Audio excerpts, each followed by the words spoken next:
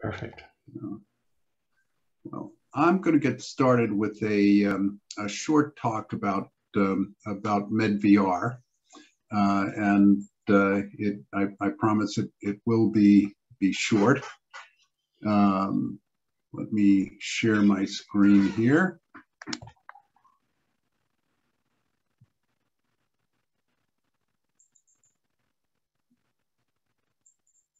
There we are. And let us know when we're live. Okay, we're live right now. Oh, yay! Great. So here we are. Welcome everyone to the MedVR Innovation in Medical Extended Reality talk series. We're focused on the innovator and the needs of the innovator for the people that build for the spectrum of solutions for healthcare, ranging from mental health to surgery. Just a little bit of background, and as I go through my slides, it'll become obvious to you that I'm an engineer and not a designer.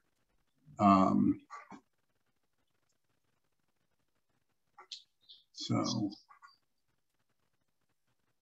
why are we not moving? Ah, there it is. Okay. MedVR is a 501c3 nonprofit educational institution. We spun out of the MIT Media Lab and the USC XR hackathons that I ran for a number of years. We collected over 300 prototypes of XR applications, not all healthcare, but we're now focused specifically on the innovation process, which we needed to expand upon. And what we want to do, what our KPIs are to increase the number of people in the medical and technical community that understand innovation in medical XR. This is really to expand the number of new projects every year as well that are created, and even more important, we want to focus on the pipeline of projects that continue in development, are incubated, receive grant funding, and commercial investment. The medical field is a wonderful environment, both for the altruistic reason of improving health, and at the same time, because it's evidence-based, the problem statements tend to be very, very good. In 2002, MedVR will begin delivering an interdisciplinary boot camp training medical and technical professionals to innovate with medical XR. And we're looking forward to growing that to run 3 cohorts a year through the boot camp.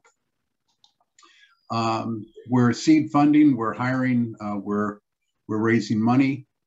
We have solid partners throughout the community, which has been a big help to us. Now on to the program that I'm so excited about.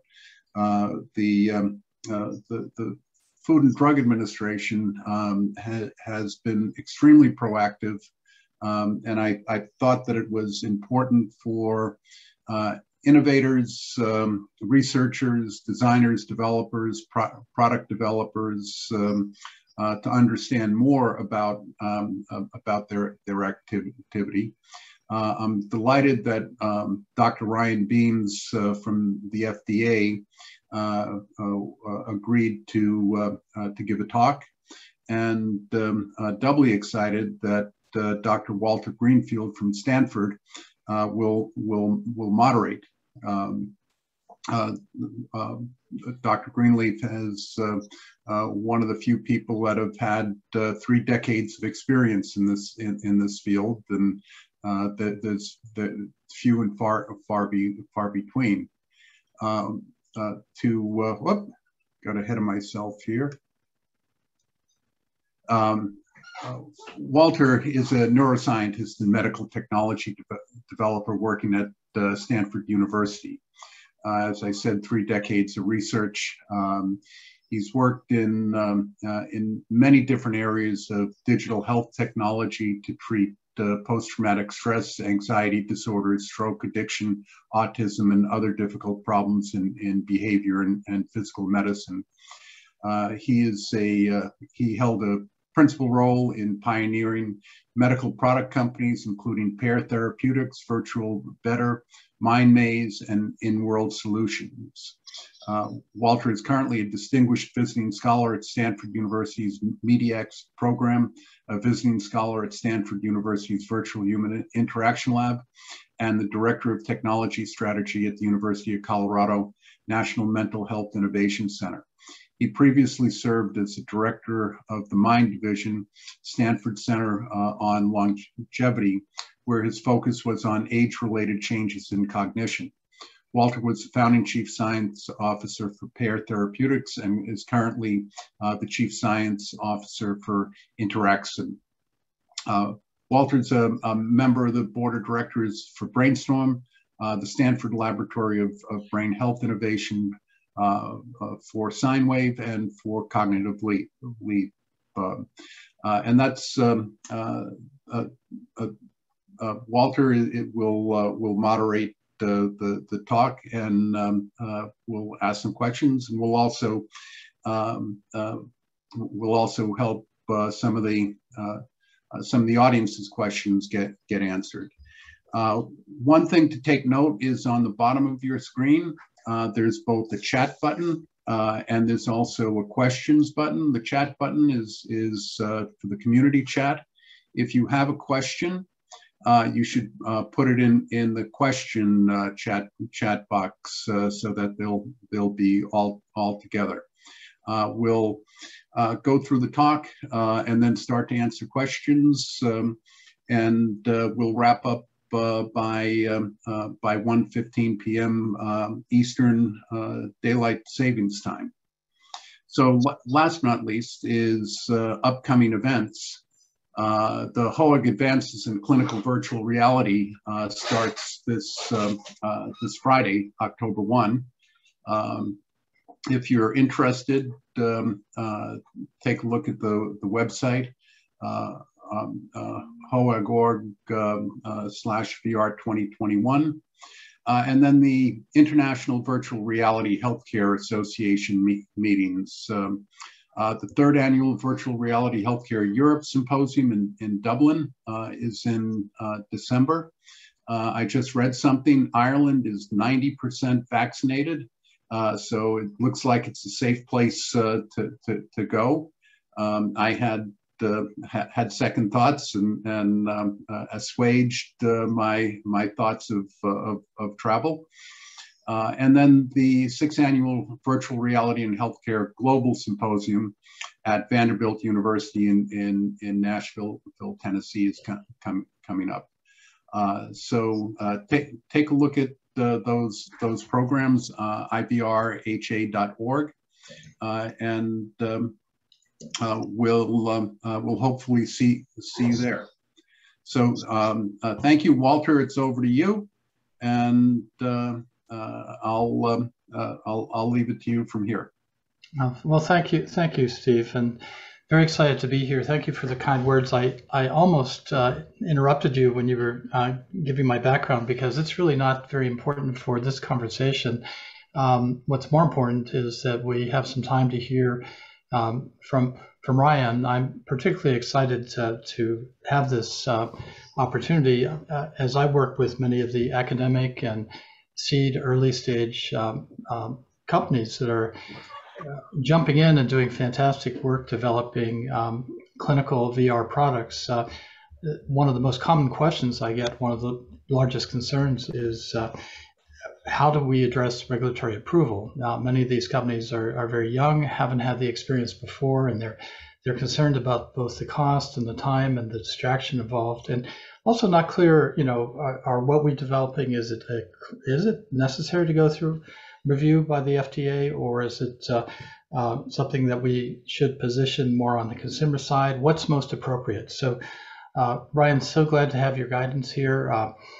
To our listeners, I'll ask Ryan to go into a little bit of detail about his background to the extent he'd like to, but I'm impressed that he comes to us with a background in optical physics. I think as we look at the affordances and abilities that the VR and AR systems are providing to us, one of the fundamental issues is that interface with our visual system. So it seems very appropriate that Ryan is here, and looking forward to hearing your presentation, Ryan. Thank you very much for the kind introduction. I'm excited to be here. Let me go ahead and share my screen. All right.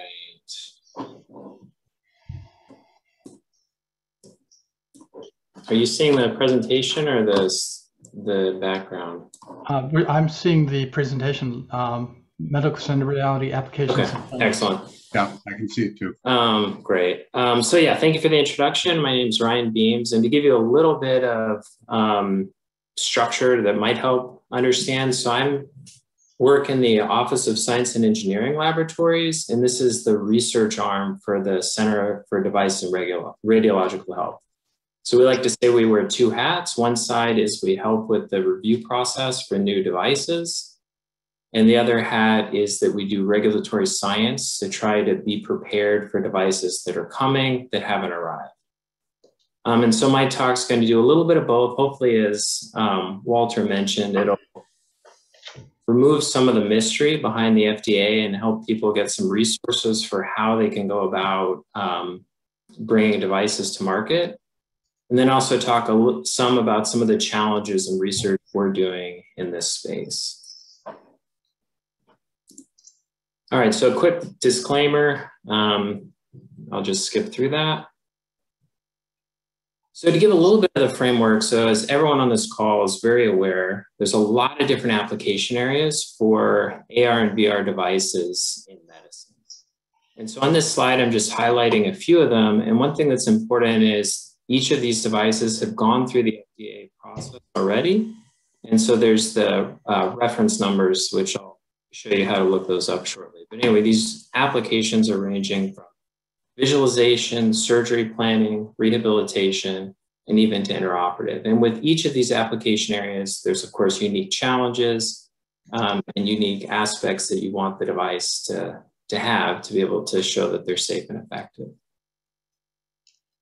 Okay, so from a regulatory standpoint, what are some of the challenges that we see with these devices? And I think this also is part of why they're exciting as a new technology. And so there's a lot of text here. But one is, which I already highlighted on the previous slide, is these can be used for a huge range of applications. I think that's a lot of why people are interested in this. I like to think of it as an enabling technology. So it's not specific for one particular application, but you can apply it across this wide range. There's also a wide range in environmental usages, ranging anywhere from at home or telemedicine to interoperative. It's also being used both on patients and with medical professionals, which is also, I think, quite unique. And then from the standpoint, I think, of smaller companies, it's also a little bit challenging because the hardware that's available is evolving and changing very quickly. And so one part of that is the standards communities for how to develop evaluation methods are also constantly having to work to play catch up with the changes in these devices. So just to kind of really drive home the point, so the importance of the indication for use, so the applications for these devices, you can take a look in the literature and look at the HTC Vive, and you can very easily find a wide range of applications. So this is the same hardware being used for three very different application areas. And of course, what you would want the hardware to do and what the performance requirements would be are very different depending on these applications. So I think that's one area that makes it both exciting and challenging. So to go in a little more detail, so here's an example of some of the types of performance questions that we're looking at. It's not a comprehensive list, just to kind of get the flavor. So there's, of course, a lot of optical questions that come up. And as Walter said, that's one of the main interfaces between the user in the device is the optical component. So that's, we have a lot of questions and areas of concern as far as the image quality. And then I'm also highlighting starring ones that are currently in process in standards groups. So another way you can think about this, instead of breaking it down by technology, is instead think about it in terms of application. So for instance, if we're thinking about only for maybe visualization, there would be some testing involved, but it wouldn't be nearly as extensive as what would be required for intraoperative use because the risk is different. Similarly, therapy has also a unique set of issues that would come up there. And of course, what would be relevant for, say, human factors could be different for each of these as well. So the slides should be available. So I'm going to go through this kind of quickly. This is just some examples of some excerpts from cleared devices, and just going a little more detail than the pictures I provided earlier about different devices. And we'll talk about a couple of them in more detail, ranging from rehabilitation, visualization, and intraoperative. And the link to go to the publicly available information, which will include more information than's here, is available at this link. So I'm going to talk about 3 examples to give a little bit of a feel of some of the devices that are on the market. So one of them is Penumbra, and so you can look that one up here. And so here's the indication for use for this one. So this is intended to be used for rehabilitation. And then as a part of that, there was, of course, some performance testing that was required to show that it's safe and effective. Okay, a fairly different application. So this is Senti-AR, and this is intended to be used for intraoperative use and for EP procedures. So it's a really different application than the rehabilitation I showed on the previous slide. And as you can see, there's some overlap with the performance data, but there's also a lot of unique aspects to this device, including in this case, a clinical study. And again, the information for that one can be found here. The last one I wanted to just really briefly highlight, and I know I'm going through these files pretty quickly, is augmentics. So this is an augmented reality headset that is used to show stereotactic information, and it's used for the placement of pedicle screws. And there's a few things that are important to notice with this. So one is that the stereotactic system is still in place, and there's the addition of this headset. And so that brings down the risk with this device. And then you can see, for instance, that the standard of care with a conventional monitor is still maintained. And then kind of similar to the last device, there's a number of tests that were performed on this. Okay, so now I'm going to go briefly through some resources and talk about them. And hopefully this will help give people a little bit of an idea of what's involved with getting to the point of some of these files that I talked about where they have an FDA cleared device. So the first thing, so I'm going to give a lot of resources here. And I would encourage people that are interested in this to go to the website and read the documentation that's provided. First thing I want to mention that I think there's often some confusion is the difference between registering a device, having a cleared device. So there is a registration process, which is generally required for medical device companies.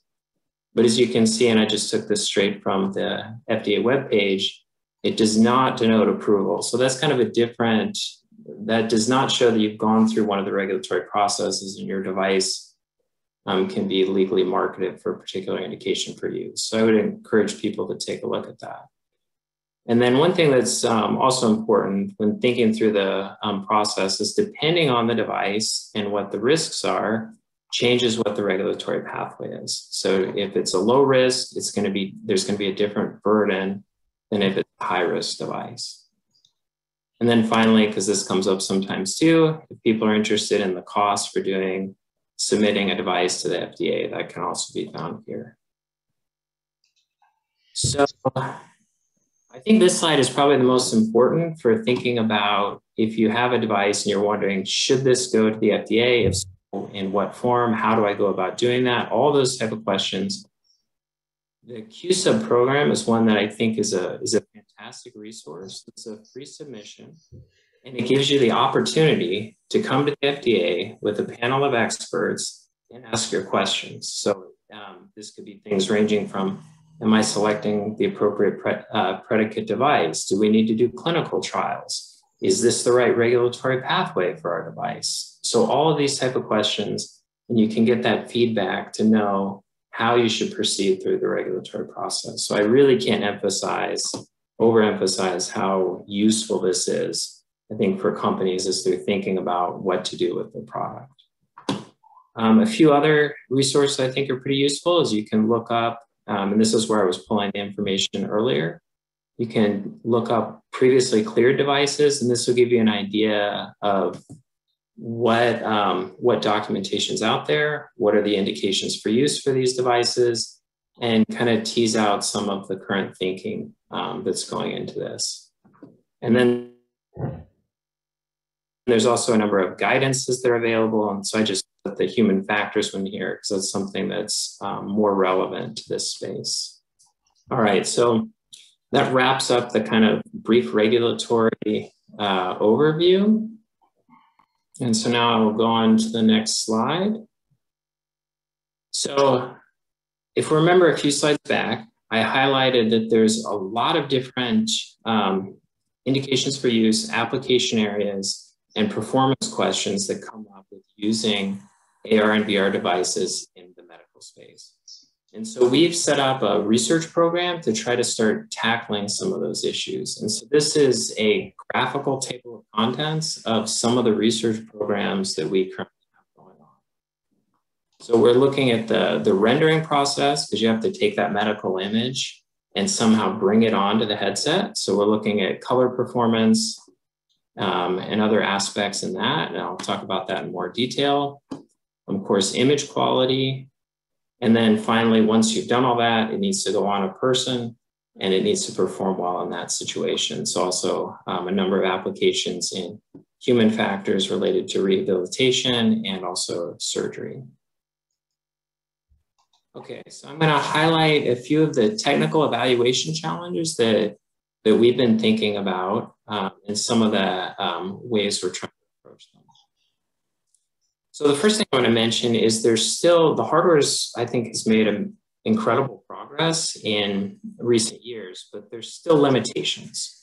So here's a plot on the vertical axis of angular resolution, and across the horizontal axis is the field of view. And ideally, we'd want to be out where this red arrow is, where the human eye, where we have very high angular resolution over a huge field of view. From an optics standpoint, that's really hard to do. And if we even just think about what a display would need to be capable of, we're talking about something around like an 8K display, which then brings up other issues as far as heat dissipation, having the rendering engine that can handle this. So it's a really challenging engineering problem. And then some of the current devices on the market land more like in this space. And we'll talk a little bit more about why that's important. So one thing that's also important to think about both with the design of the devices and with measuring them is the human eye is different than a camera. So there's a very narrow fovea region that you have high resolution. And so this actually gives a potential way forward with mitigating the compute requirements, because you can start thinking about foveated rendering, things like that. But that also raises, I think, some performance questions about how does changing the content in the periphery impact tasks such as search or immersion or a number of these other issues that could be relevant for medical applications. And then the last thing is, which from an optics standpoint is pretty important, is to be able to see the whole field of view, the eye rotates. This isn't too surprising, but one thing that's important with that is that means as the eye moves, it moves off of the optical axis of the head-mounted display, which can change the image quality depending on where the users look. So to give a little more detail on that, so if we think about image quality and head-mounted displays, ideally we want to have this lens that focuses something down to a point. But Ryan, yes. Sorry to interrupt. You're oscillating between soft and loud. It might be positional, or it might be the jack on a microphone, or something that might. And hopefully, it's not the internet. Well, I saw a warning a second ago about the internet. Let me double check my settings. So has it been difficult to hear? It's just that you drop the very soft every a couple times a minute.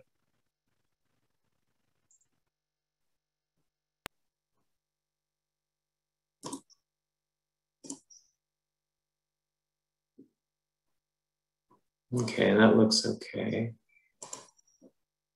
Do you want me to try switching headphones, or I can?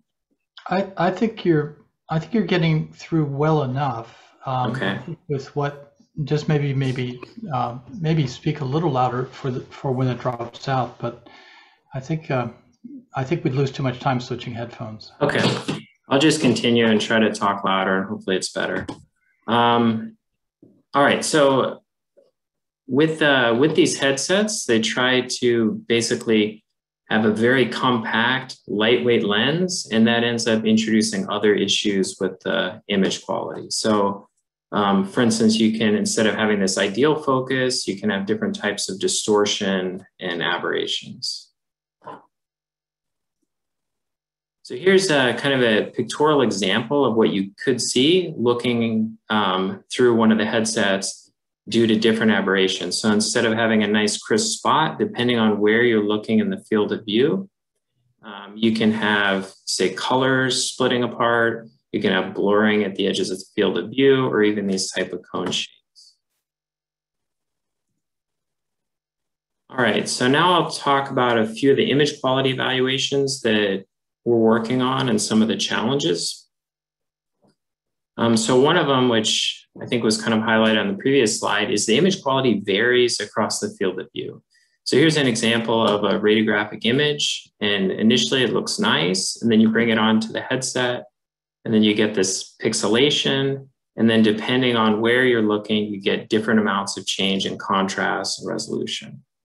So you can actually see that here with some measurements that we've done looking at how the contrast changes depending on the feature size that you're looking at on the headset. So as the features get smaller, the contrast for that feature drops off. Another feature we've spent some time investigating is looking at chromatic aberration for these devices. So here's an example for digital pathology. So if we start with this whole slide image, and then this is just done using MATLAB as an illustration, you can apply different amounts of chromatic aberration. So what this does is basically it applies a different magnification to the different color channels and then stretches it or squishes it depending on what color you're looking at. So if you zoom in on, say, just this 4% case, you end up with this rainbowing effect for the RGB, which then could impact, say, a pathologist's ability to identify a feature of interest. And so we studied this on a headset, and what we found is that just in the center, you can have these bars that alternate and look nice. And then as you go to the edge, they actually start overlapping.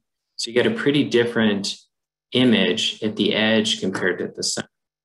And then we looked at that for a number of different headsets.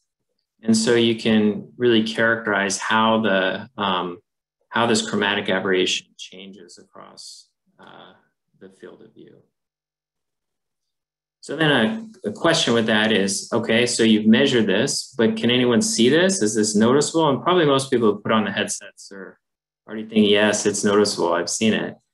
So we did a real simple task to just have users move the red and blue bars until they thought they were lined up with the green bars, and use that to measure what chromatic aberration different users were seeing. And so what we ended up finding is this dashed line is what we got from the bench measurements. And then these are the cases for different users with the bars at different spots in the field of view. And so even for users, this is something that's pretty noticeable within, even within 10 degrees of the field of view. Okay, next thing I wanted to mention is along the same lines, but in addition to changes in the chromatic aberration, it's also resolution changes that you get across the field of view. So here's just looking real simple demonstration, single pixel white lines at different spots. And then if you look at, say, the center of the field of view versus off by some number of degrees, you get this blurring out of these lines, indicating that the resolution is decreased. So we analyze this a bit more by basically just looking at the profile of these white lines. And so you start out with something sharp, and then it ends up blurred out. And we did this experiment for both the Vive and the Vive Pro. And the question we're kind of interested in is, to what extent does having more pixels improve the image quality, help with the resolution? So just to orient you, along the horizontal axis is the field of view, and the vertical axis is the width of this line, how much it's blurred out. So in the center, it's pretty good. And then as you go out in the field of view, you can see it starts to broaden and kind of smear out. And interestingly, if you do the same thing on the Vive Pro, the resolution in the center of the field of view is definitely better, as you'd expect, due to the higher pixel count. But once you get off in the field of view, having the additional pixels actually doesn't help too much. And so this is due to basically the limitations of the lens in this device. Okay, as I mentioned earlier, so once we've figured out everything we need to know about the image quality due to the optics, we still have to take the medical images from some initial data set and bring them onto the headset. And so this was just exploring different ways of using Unity and how you can change the contrast and image quality depending on what settings you use and how you go about doing that. So it's really kind of just a caution or a comment for as companies are thinking about bringing this medical image in, how do you do that, and how do you make sure that the final image has the same properties as what you sent in the first place. And so the references for all these are at the bottom of the slides. Okay, another aspect that we're starting to work on, but there's a lot more to do, is beyond just looking at how things look spatially. Often you want to there's motion involved. This could be the user moving.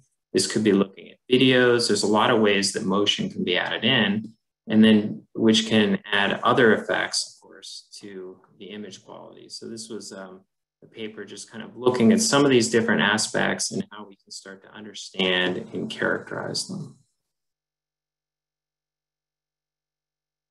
Okay, the next one I want to talk about is some ongoing research that we have looking at the contrast of augmented reality in bright ambient lighting. So ideal case, you may want to do surgery planning where you take this medical image, overlay it, register it to the patient, and then say have this green line where you're planning to maybe make an incision on this spot. And so ideally you want to be able to take a real world image, combine a virtual object, and have both of them clear and easy to see for the surgeon. The reality though is you often get something a little bit more like this because you have the bright ambient lighting that ends up washing out the virtual content. You get this kind of ghost kind of effect. And so really the focus of this research is we're trying to look at how to evaluate the contrast that you have for the virtual image, and then also how well can you still see the surgical field if you've overlaid a bright virtual image. And I'll return to this a little bit more in a minute as I start talking about some of the human factors issues.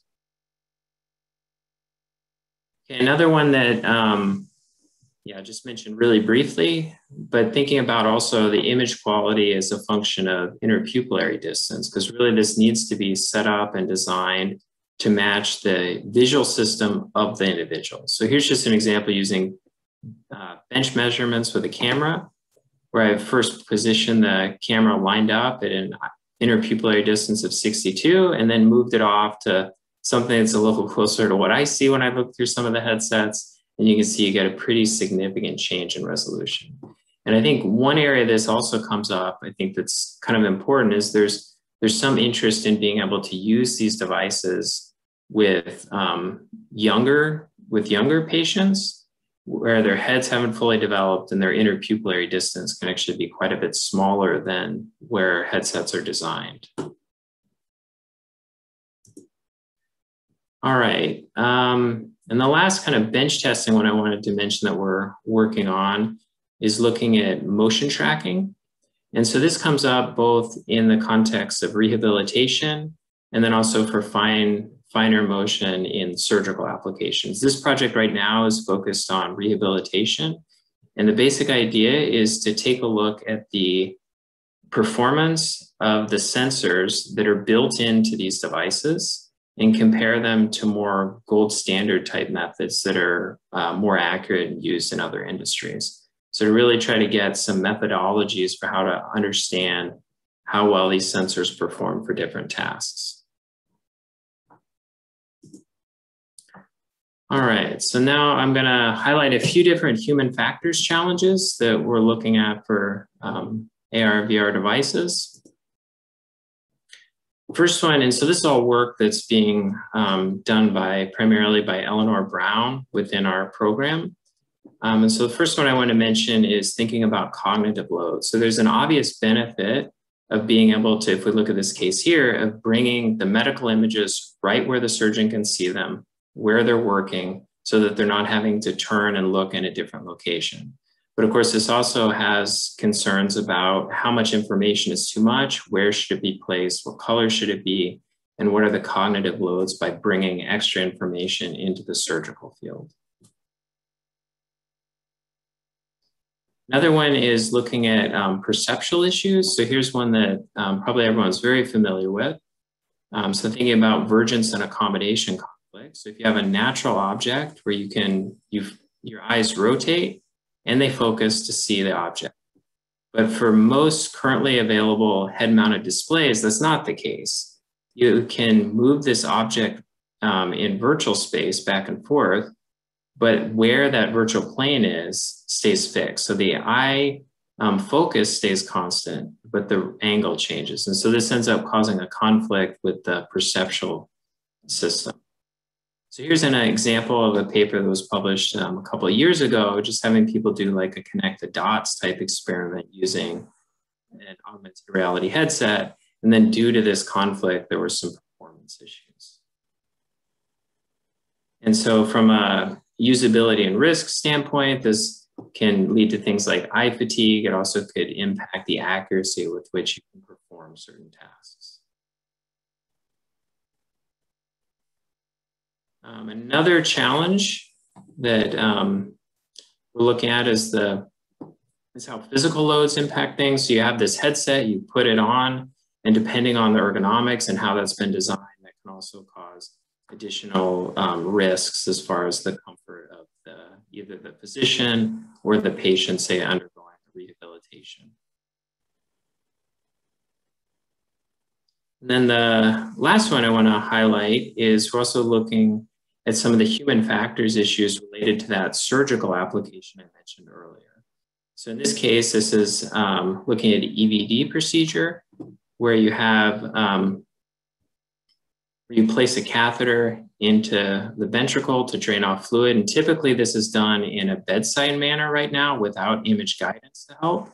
And so here's a few different papers where people have looked at how you can use augmented reality to improve the accuracy of these performances. And so we're looking at taking basically that contrast study that I mentioned earlier and looking at it in this use case to understand the human factors issues with it.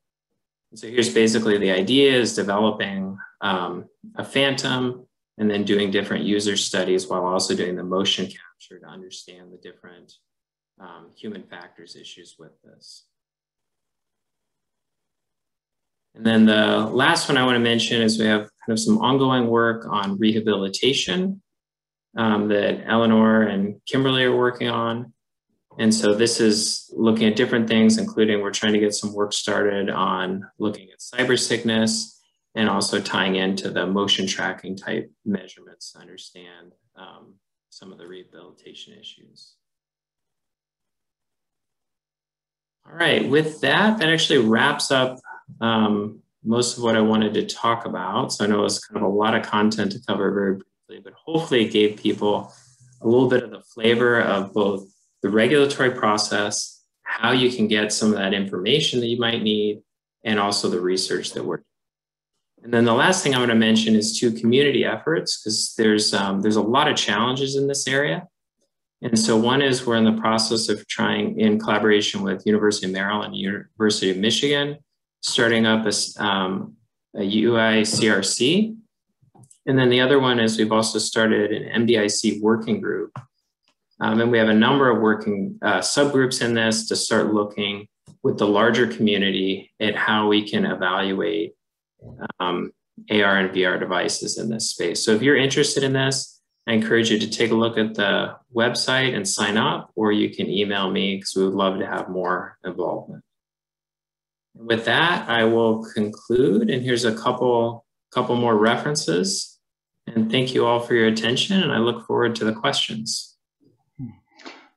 Ryan, thank you so much for a fantastic presentation. I think you covered a large amount of ground, 37 slides in about as many minutes, and going into a great balanced amount of detail. So thank you very much. And it is also, I think, so important for people to have an understanding of the spectrum of issues that need to be addressed.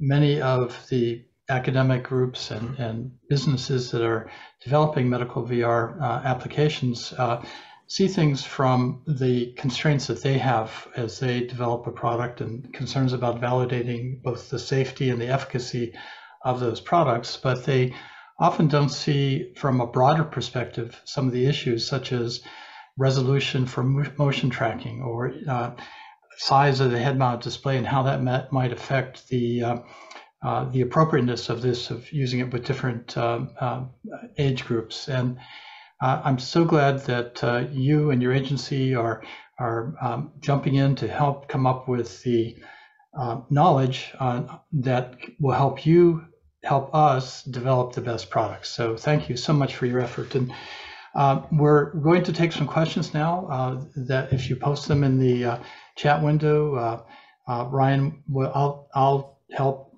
put them in front of Ryan, and he can focus on giving the best answers. But why don't I start out by posing one question? I think that as people are looking at the ways of moving forward with VR and AR technology, many of the groups that are developing clinical applications tend to focus on, they tend to forget about the enabling technology per se. They're focused more on the how it's being used by the clinician or by the patient. And I think in the case of things that involve cognitive processes, applications in mental health and behavioral health, it almost starts to seem like we forget about the aspects of the technology. So how does a developer keep in front of them the concerns that a regulatory agency might have about the use of a technology as opposed to a content or an algorithm or a clinical process? Should the developers think about, is the head-mounted display been reviewed, and can I just not pay attention to that aspect of it? Or should they keep in mind, as they apply to work with your agency, Ryan, the aspects of the technology itself? Can you give us some guidance on how best to think about that? And I realize it's a complex question and we have only a short amount of time, but in general, how does one consider that? And I suppose the answer is it depends. That is the answer, but I'll try to give you more than that. That's a great question. And I think it's particularly challenging because a lot of companies are using off-the-shelf hardware from someone else, right? There's not a lot of companies that are making their own hardware for these particular uses. So it's possible the company doesn't even necessarily know the answer to some of those questions that I was talking about. So I think it's important to view it as an entire device. So there's software components, there's hardware components, and thinking about it more in its entirety, I think, is very important. As far as to what extent should companies be thinking about those specifics, I think one thing to keep in mind is that the performance of one headset can be different than the performance of another. And I know that sounds very, very obvious, but I think that's something important to keep in mind, particularly when maybe deciding on what headset you're going to develop for or something like that. The other thing, which I know I mentioned earlier, is if it's early and a company wants to get an idea of what types of performance issues should we be thinking about for this device, submitting a Q-sub and coming and talking to us is a great idea, because it could be some of the testing the company's thinking about maybe isn't needed, and there might be other things that are needed. So I think the earlier companies get that information, I think it just makes everyone's life easier. Following up on the Q-sub process, I'm sure that some of members of our audience are wondering, is there a cost involved in going through that process? And if I do start that process, does the dialogue I have impact on how I'm reviewed? Maybe go a little bit more in detail about how that part works. Yeah, so it's free. So the way this typically works is a company will submit their Q-sub, which will give some information about their device.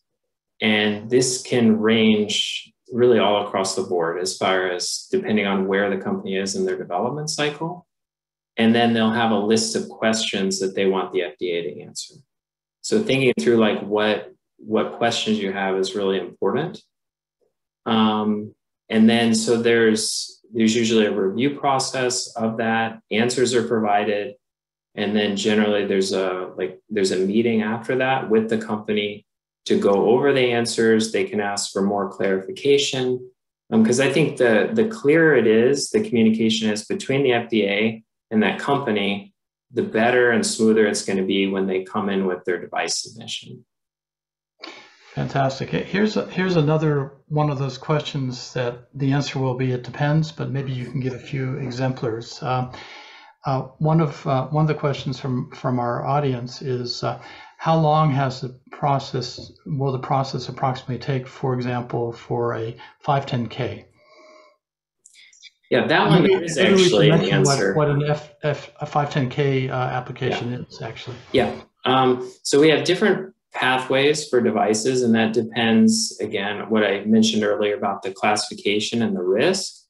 It also depends, well, okay, let me start with the 510K before we start talking about what's not a 510K. A 510K can be thought of as sort of almost like a Me Too application. So you can find a device that's marketed already, that's gone through the FDA clearance process, that is very similar to what you're doing as far as the indication for use. So, and that was part of why I was highlighting some of the devices earlier. So if you have an application, say in rehabilitation, and it's pretty similar to Penumbra, then that could be a predicate device. And then if you can show that your device has substantially equivalent performance to that device, then it can be marketed. That's a very short version. But sometimes, depending on the device, it could be that it's something very novel and there's not anything out there that really lines up as far as the technology or what the company is trying to do. And then you can't find a device to compare it to. And so in that case, there would be other pathways that it could go down, and that would depend on the risk profile. So, but I didn't actually answer the question. 510K is 90 days.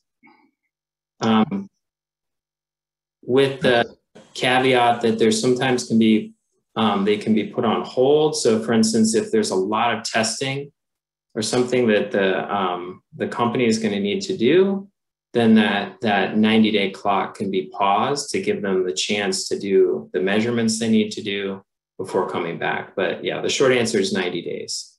That's actually not very long as a review process. I think the other general question, and it's also it's going to depend on the degree of rigor that's needed because of whether there's a comparable through a 510K or whether it's something that safety and efficacy is a major concern because it has a direct impact on a diagnosis or on a measurement that involves being intrusive to the body. But I think the early people into the field are going to wonder, what's the cost? Is this something that's going to be in the $10 million zone or the $20,000 zone? And again, I know, Ryan, I'm putting you on the spot to, the answer is going to depend on exactly what's being submitted, but I think a little bit of sizing might help our audience understand and make that decision to go down the process of review as opposed to staying on the health and wellness side of the equation. Yeah, so I don't have those numbers memorized, but I did provide the link in an earlier slide that gives a table to break down the cost of the different pathways. So I think that would probably be the best resource for that. Excellent, excellent. Well, thank you. And let me, we do have a question in the Q&A section of the chat window here. It says, if a company is looking to develop a software application, is it acceptable to list minimum requirements for an HMD, a headset, or do they need to apply with a specific headset as part of the submission? So that's a great question. I can certainly understand why the company's asking, because if you've developed everything for one headset and then it goes off the market, what does that mean for you? Unfortunately, that's not one I could really answer now without knowing more about what the specific application is. But I mean, that's certainly a really good question. It's one that we're aware of can be a challenge for companies.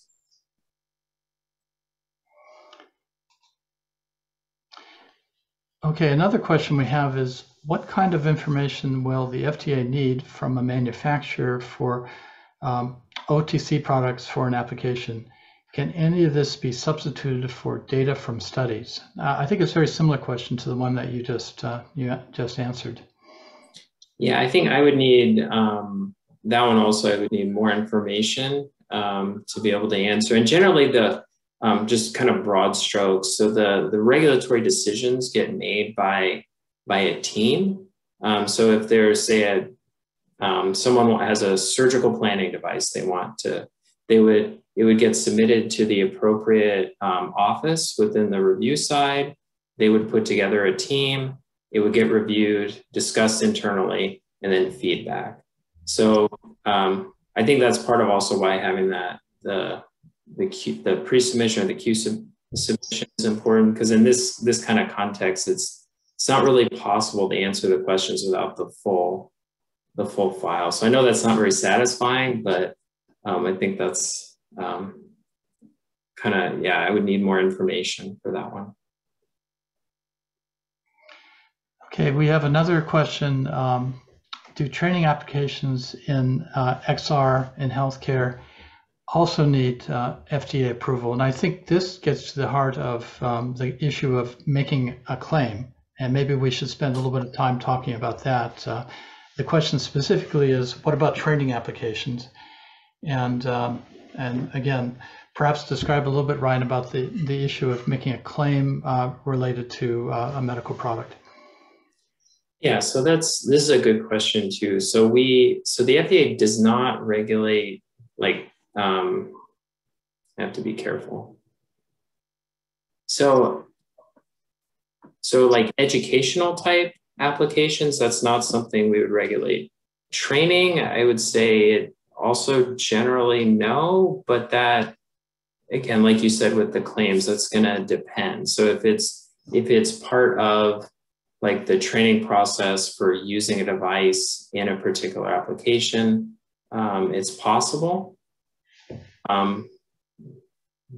But yeah, I think it would depend on kind of what the device is intended to be used for and hearing more of the specifics. But I would say in general, the training and education, no, that's not something that would get reviewed by the FDA. I suppose, though, and maybe use this as a jumping off point to talk about the issue of making a claim and what the concerns are. If somebody were to have a training application, but let's say it's training a patient on diabetic care, just as an example.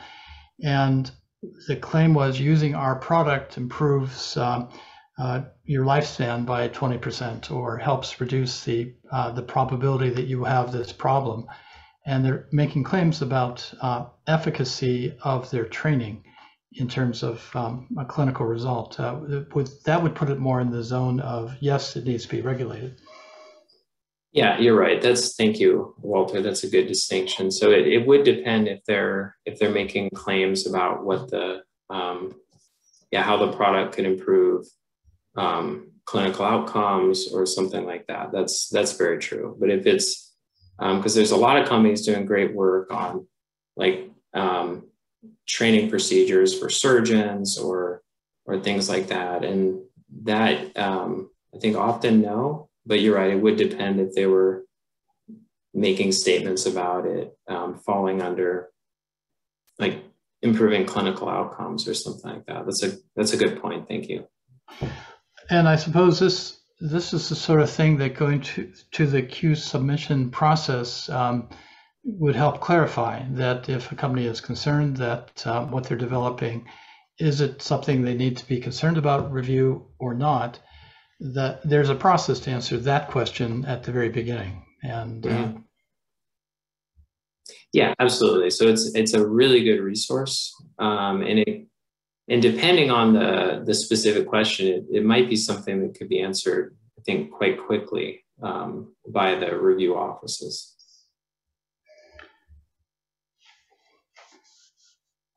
Okay, do we have any other questions from the audience? If so, please put them in the Q&A section.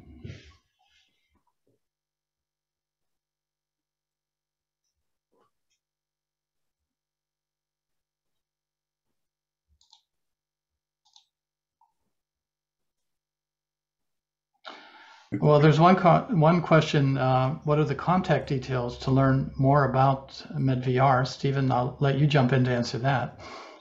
That's easy. You can visit medvr.io, and if you and I'll put it in the chat. If you want to email me directly, it's Stephen with a V at medvr.io. Fantastic. And Brian, I want to thank you and your colleagues for your hard work and very important work helping us as we develop new emerging products for healthcare. It's wonderful to know there's a group out there that both is, helping us keep things safe, helping us understand what's effective, but also being friendly and reaching out and trying to make the process manageable and not arduous, especially in this zone of clinical VR, where many of the companies are not large, well-funded pharma or medical device companies, although wonderfully enough, there are many of those moving into the clinical area. But I think the preponderance right now are groups that are spinning out of an academic group or very early stage companies that have yet to have the experience of going through the process. So your help to help us understand what to do and your hard work here is very much appreciated. Thank you, and thank you very much for the opportunity. I think it's a really exciting area, and there's a lot of great work going on from different companies, and it's fun to see what the developments are. And I think having some of these kind of community discussions to try to keep the communication open, it's really valuable to, I think, move these technologies forward. Yeah, Steve, thank you for bringing us together and putting this event on. I really very much appreciate it. Yeah, thank you, Walter, and thank you, Ryan, for coming and talking about it. One thing I will recommend everybody who's interested. In 2019, the FDA had an in-person community meeting, which included people working in the field, people interested in the field, and experts. The recordings are on their website. and it's a very good overview of the field and how the FDA was thinking back in 2019, which was very pro-community, pro-innovator and researcher. And they've advanced since then, but it's still a pandemic later. It's still extremely relevant. So on that, I'm going to wrap this up. I'm going to thank everybody for coming. The video should be on our website in about a week. I posted in the chat the link to the presentation, and that will be with the video as well. We are working on a couple more talks. I don't have one to announce just yet, but it looks like it's going to be as extremely interesting to everyone. There'll be plenty of aha moments like there was today. So thank you for coming. Thank you, Ryan, for putting together the presentation and giving it. And Walter, thanks for your expert moderating. Have a great day and week. Thank you. Bye. Bye.